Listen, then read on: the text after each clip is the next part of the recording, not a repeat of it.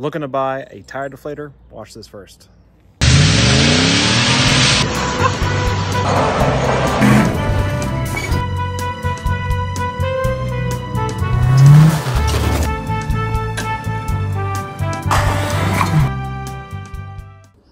Now, we all know when you go off-road, there's always the conversation of airing down your tires. It's great to do so when you're off-road. It increases your traction area on your tires, it increases your ride comfort. All around, it is just the best thing to do when you're going to be on a rocky little trail in sand and mud, snow, deep snow, not in your Acura, I'm talking deep snow, four-wheeling. You'll want to air down your tires so you get a little bit more traction, makes your vehicle just a little bit more capable. Now, there are several ways to do it, but there is one which has been out as long as I've been in this business, from Arb, and I think it is by far the best and my favorite way to go. This guy here, and if you don't recognize the color, this one is so sun-beaten. This is the color it's supposed to be for this packaging here.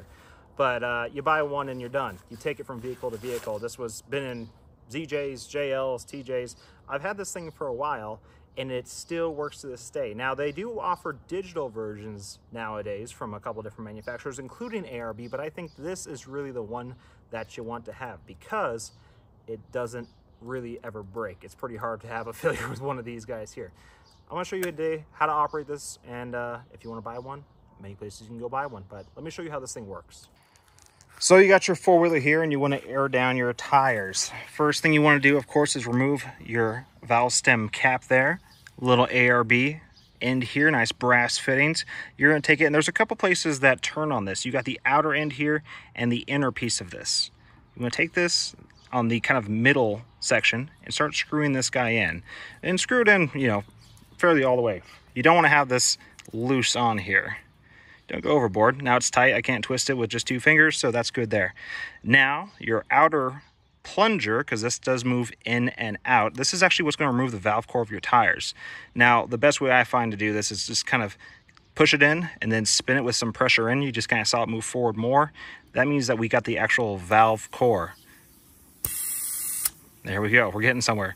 Now that you take this guy, spin it out, and you'll know when you're done. You got to do a little positive pressure while you're doing this. Start spinning it. And right now we should see on the gauge our tire pressure right now. If we pull this, it releases air pressure. Once you have it down to the air pressure you want by pulling this, you check where you're at. Then you can take this, push it back in. Once again, you got to put some positive pressure in, but push it back in. Twist, obviously clockwise, closes your valve core, you're locked in. Now you can take this guy on your middle one and unscrew it. And we're done. Valve cap goes back on, and you've got yourself aired down. Repeat that at all four corners, and once again, my favorite tire deflator.